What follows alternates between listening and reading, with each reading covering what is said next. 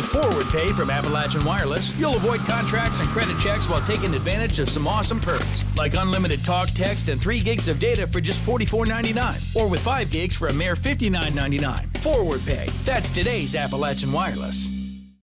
Commonwealth versus Lucas Pig. 19-year-old Lucas Pig pleaded not guilty today in Pike Circuit Court to a new charge of felony custodial interference. The new charge is in addition to the same charge he was already facing for allegedly running away with a teenage girl against the consent of the girl's family. With the new charge resulting from an alleged incident with strikingly similar circumstances and the same alleged victim, prosecutors say that Pig is a danger to the minor girl. Pig had been out of jail on bond prior to being charged in the second indictment. The Pike County Commonwealth's Attorney's Office requested that Pig be kept in jail on a cash bond. You won't leave this person alone. So, based on that, Judge, we're really worried. The victim in this case, I think, is only 13, 14 years old. We really think that her life is probably in jeopardy.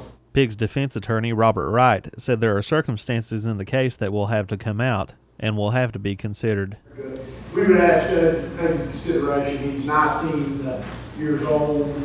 There are some mitigating factors that the court's probably not aware of here, but if this case is tried, will certainly be brought into evidence.